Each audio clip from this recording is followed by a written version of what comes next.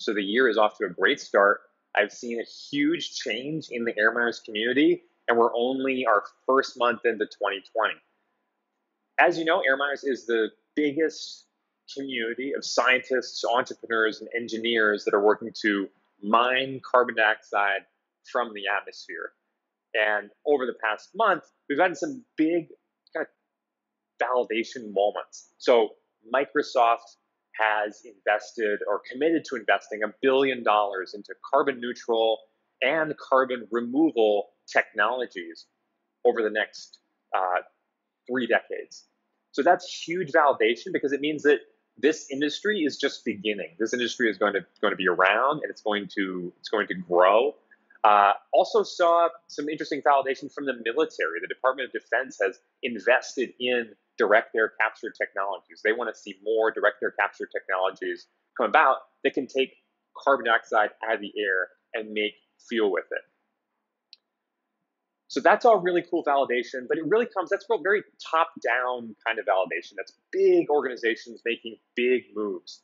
What I'm most excited about in 2020 is actually the bottom-up stuff that I'm seeing, is individual people doing really interesting and powerful stuff. For example, people after that email I sent about carbon credits, a bunch of people emailed me and asked, like, hey, I'm looking for carbon credits. How do I buy them? What makes sense? Other people have studied it all and like really gone through it and figured it out. And so it's cool to see this kind of awakening come up. And this is the stuff you wouldn't see in the news, right? We hear about Microsoft's announcement or we hear about the Department of Defense announcement. This is stuff this is happening behind the scenes. People are starting companies on AirMiners Slack. People are planning conferences. This is just 1-2 people get together and say, you know what? What if we tried this? And it's really working.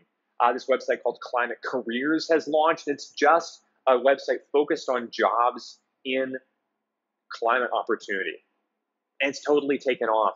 ClimateScape is another website that launched. It's basically a big database of all the opportunities in the broader climate sphere. And if you haven't checked out the podcast called My Climate Journey, Jason Jacobs is terrific. And it's just this very bottom-up kind of view of like, we all need to figure this out. That's what I'm seeing as this turn in 2020. It's just so many more people saying, I don't have the whole picture. I haven't studied this for the last decade or more, but I know that this is missing and I built it. Here it is.